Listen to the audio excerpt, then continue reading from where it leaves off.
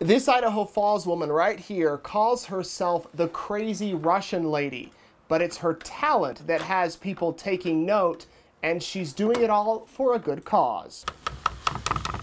With the stroke of a brush and a very keen eye, Marina Zavalova spends her spare time here in front of an easel working on painting after painting. It's therapeutic and problem solver, and it's everything. Born in Russia, Marina was raised by a father who was a professional painter. She took up the craft, and when she moved to Idaho, knew she had to paint the beauty around her. I love nature to death.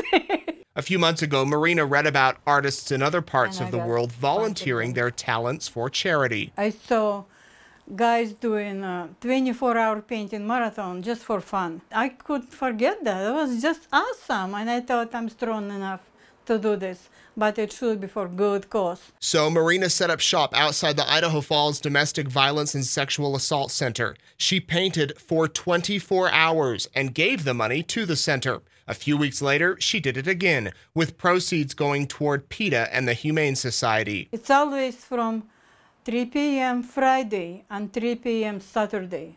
Do you paint straight through? Straight 24 hours, yes. Do you get tired? No, I never got tired. Marina hopes other artists join her for future marathons, and she's proud to be making a difference. Why do this? Why help everybody out? Why not? It's not what you have in mind. It's how you live up to it. Marina says she plans to do more 24-hour painting marathons, some very soon. We'll keep you posted on when those will be right here on EastIdahoNews.com. Reporting in Idaho Falls with Marina, I'm Nate Eaton, EastIdahoNews.com.